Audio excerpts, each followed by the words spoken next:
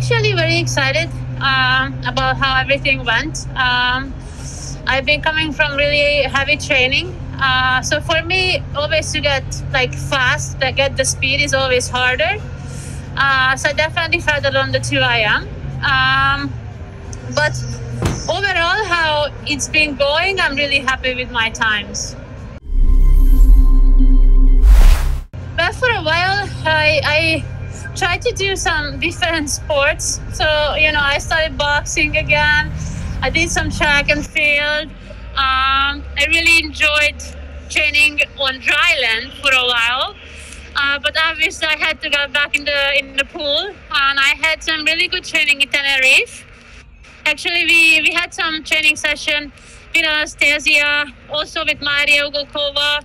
I had some sessions with Krzysztof Milak. So I did practices. I set it up as racing, basically. So it became a bit fun for me.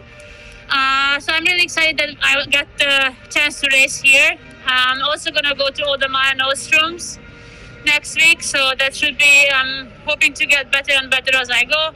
Set the Collie as well. So I still have now a lot of racing coming.